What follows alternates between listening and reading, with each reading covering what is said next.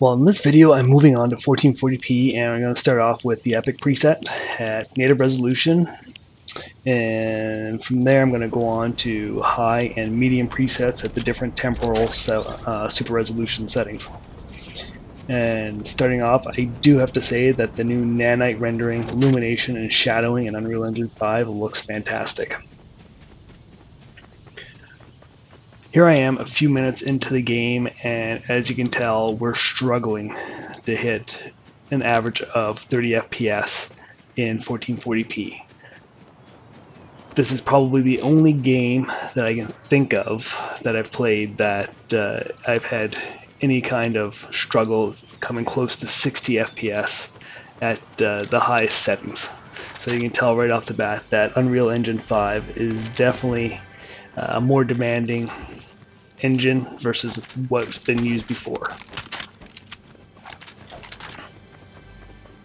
Now, if you find this video helpful or informative, please like the video, subscribe to my channel, and leave a comment down below and let me know what would you like, or what do you like to see in these sorts of videos.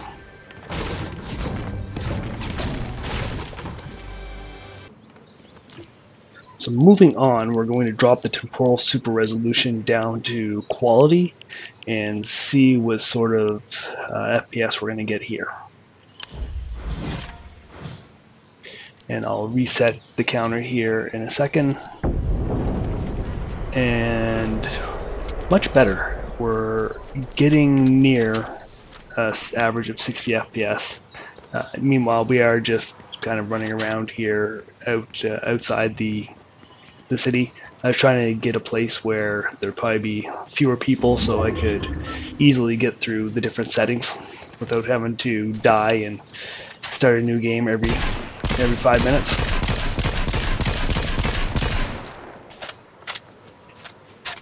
Even at these settings, everything still looks pretty good. I had a hard time noticing any drop really in quality as you're moving around, going from native down to quality. Oddly enough, this is the second time trying to record this video. The first time I tried doing it the other day, it was late at night and got about an hour into recording all the different videos just because I died multiple times, but for some reason the Adrenaline software decided to crash on me and I lost the entire recording. So this is take two. So this is a new game where I had to run the temporal super resolution on balanced just to kind of confirm what I was seeing or dispel what I was seeing, because when I was in the game before this, I went from quality to balance and there was absolutely no change in the average FPS.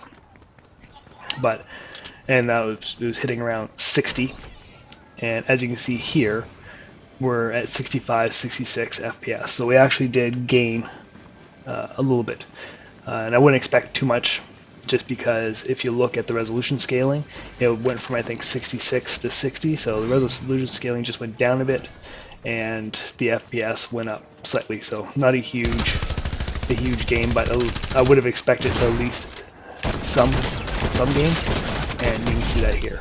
So this piece is not really going to flow with the rest of the video because it's just been pasted in the middle of what I was doing, because I just kept on going with the remaining video, and then came back, ran this, and then I reran performance just to make sure that we are seeing a change.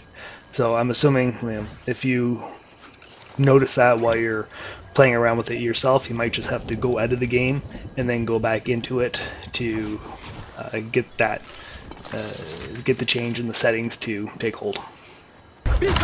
So we're starting a new game, and we're going to drop the temporal super resolution down to performance, and this is going to drop the resolution from 60% down to 50%, and doing that we would expect some kind of bump in the average FPS.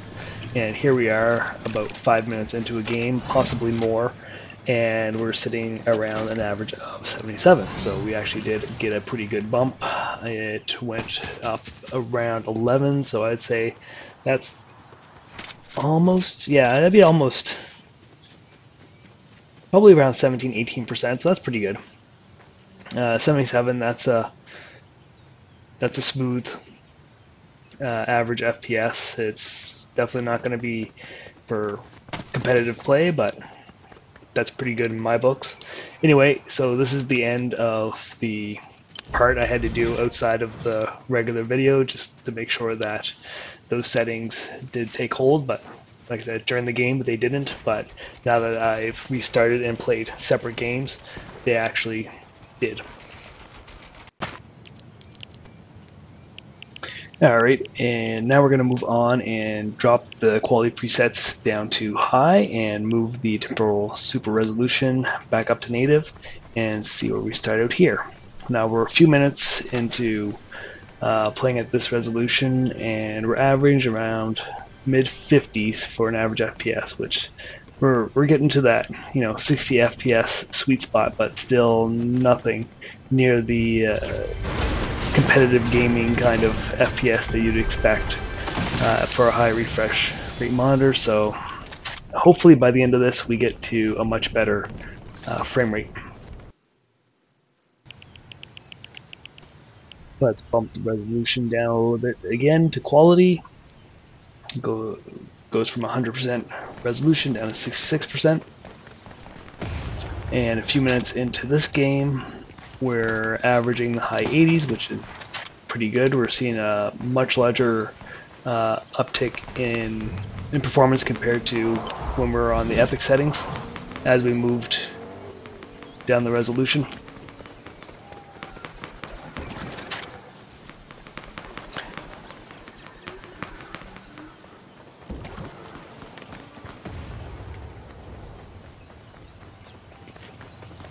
Again, for a lot of this, I'm trying to avoid a little bit of conflict, just so we can get through the different scalings in each game. Okay, dropping this down to balanced.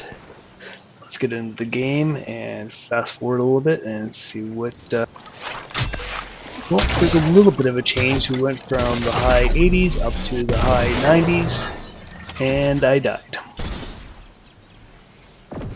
Not surprising. Shot in the back.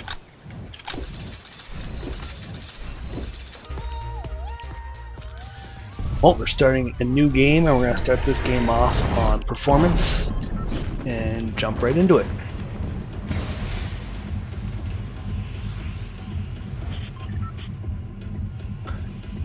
So moving from balance to performance, we're seeing actually quite a big jump. It's going from high 90s up to about 120 FPS. This is just the drop-in screen, so let's fast forward to on the ground and see if there's much change. So I've been running around the castle for a few minutes now, and it seems to be settling in around at 115 average FPS, which it's getting much better. Still quite an uptick in FPS going from balance to performance compared to going from like native to quality or quality to balance.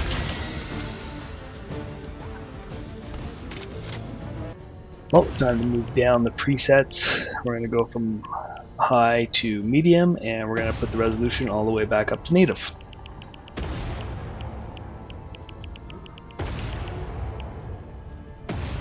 And as you can tell, most of the presets move down to medium along with it.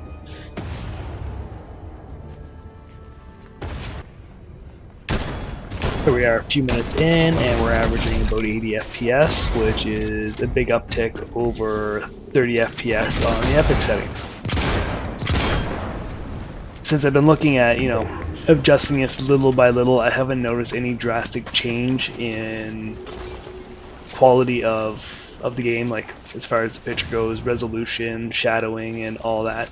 But I'm pretty sure if you were to go right from epic at native to medium at native, you would notice a difference. Well, surprise, surprise, I died. So we're going to jump into a new game and drop the resolution down to quality and jump right in there. At this point, we're several minutes into the game, and we're settling in at around 130 average FPS with surprisingly high 1% lows at 97.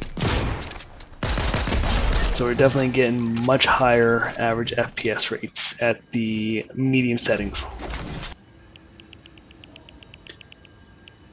Well, we're almost through the medium settings. We're going to drop it down to balanced. At this point, we're about 5 minutes into balanced, and we're averaging 142 FPS with 97 as the 1% low. Similar to the other times when we've gone from quality to balance, there's not much of a change. We've only gained about 10 FPS. And going to the last resolution setting on medium preset, we'll hit performance. Again, I'm about 5 minutes in, and we're averaging 157 FPS with a 1% low of 104. So, medium settings, performance, resolution, we're getting quite high FPS at this point at 1440p. I'm pretty happy with this resolution, or not resolution, I'm pretty happy with this FPS. The only thing I would be curious in, and I need to compare, is at what point is the trade-off worth it? Would I rather have 1080p with a higher preset, or would I rather have 1440p with a lower preset and with the resolution scaler dropped down on performance? And I think I saw it said 50%. So I'd be curious to see what the difference in picture quality would be.